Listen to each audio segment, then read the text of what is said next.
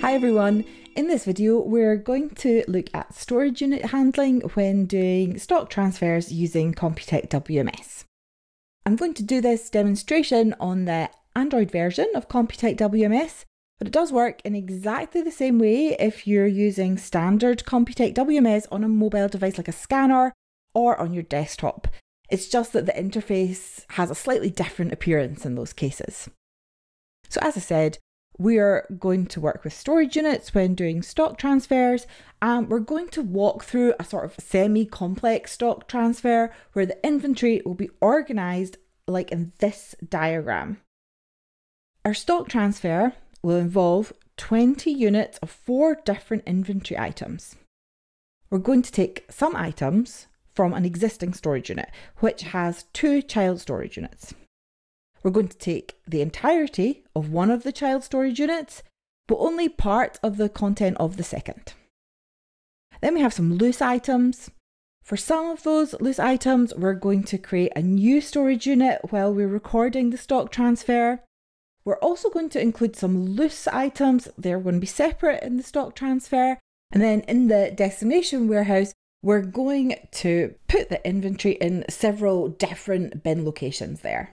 So we'll start off by selecting stock transfer from the main menu, and I'm going to base our stock transfer on a stock transfer request that is already in the system.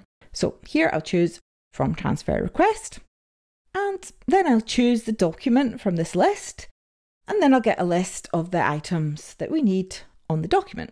We can see here that we've got this list of 4 different items and that we need 20 units of each one. Now, I've got some of these items in a storage unit which I can add to the stock transfer. To add an existing storage unit to the stock transfer, I just press the More button.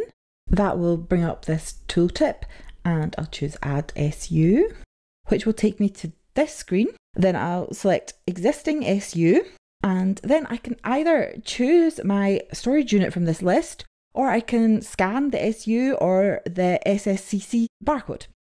If I wanted to add the whole storage unit to the stock transfer, I could also scan the barcode from the document details screen. But if you only want to add part of the storage unit, which we will do in just a moment, then you have to scan the SU code or the SSCC code from the list of storage units screen.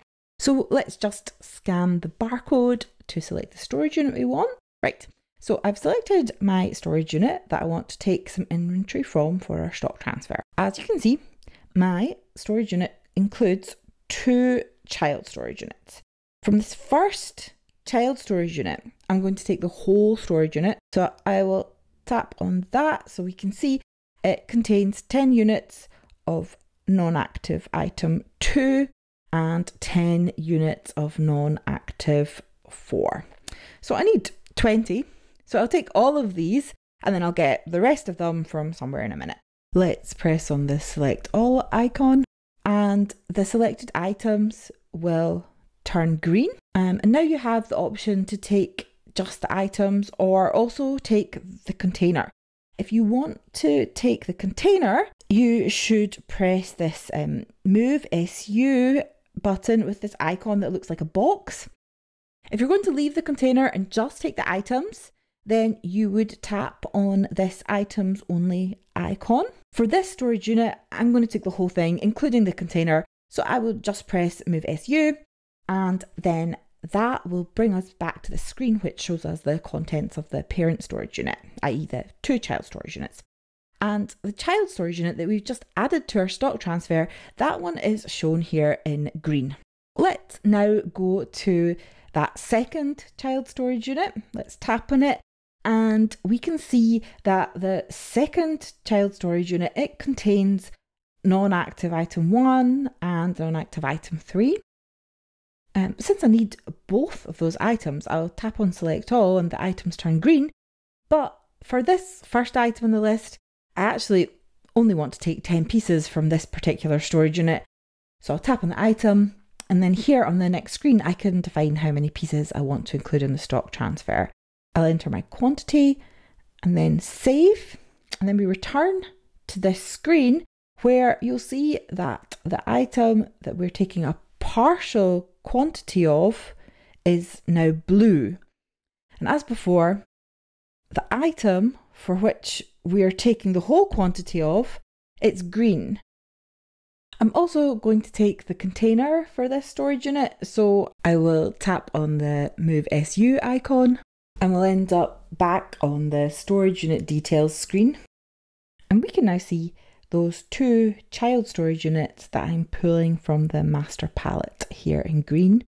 Now we already are taking the child storage units with their containers, so I'm actually just going to leave the master palette container. So this time I just want to take the selected content, not the container of the parent storage unit, so I will choose items only this time. So that'll take us back to the document details screen for our stock transfer, where we can see what inventory we have already added to our stock transfer. So 10 units of each of the required items, and also the storage units are listed down at the bottom. We've got 3 because 1 is the parent storage unit and 2 are the child storage units. But we're not finished yet. We still have to add 10 more units of each item to our stock transfer. So let's move on and do that now. For the next lot of items that I want to add to the stock transfer, I also want to create a new storage unit in the system that will include some of those items. So this time I'll press on the More button and add SU when the tooltip appears, but I'll choose to add a new SU. This is the storage unit details for the new storage unit. Let's add some items to it now by pressing forward to get to a list of the items. I'll choose this non-active 1. If you remember, we still need 10 of those. And we also need 10 units of non-active item 2. So add both of those to our new storage unit and at the same time to our stock transfer. We can also add loose items to our stock transfer, so we can have a mix of storage units and loose items. Let's just take the rest of the units that we need of non-active 3 as loose items, so another 10, and we'll add them to our stock transfer as loose items. Now, I still need 10 more units of non-active 4 for my stock transfer, and what I want to do is to add those items to that new storage unit that I created a moment ago. So I'm just going to scan the SU code to get back to that storage unit. I pre-prepared this barcode for this demonstration, by the way. And then I'm going to add the 10 remaining units of non-active 4 to that storage unit. Right, so now we have selected all the items that we need to include on our stock transfer. We can see on the document details screen that we've got 20 out of 20 for all 4 items. So now we can proceed. I'll press forward, and now I can choose the destination warehouse for the items on my stock transfer. I could also choose the bin location at this stage if I wanted to put all the items in the same bin location, but actually I'm going to put them in different bin locations. So I'll press forward and I'll get a list of all the items on my stock transfer. I'll deal with the loose units of non-active 3 first. I'll take all 10 of them. I'll select the quantity here, put them in bin 0301. And then I'll take the first storage unit, assign that to bin 0302. Then the next storage unit will go to 0303, and finally the last storage unit to bin location 0304. Now we can see all the items on the stock transfer. They've been put away in the bin, so I'll just proceed by pressing forward. I don't have any remarks to add here, so I'll just save the document. And as you can see, our stock transfer has been created in the system successfully.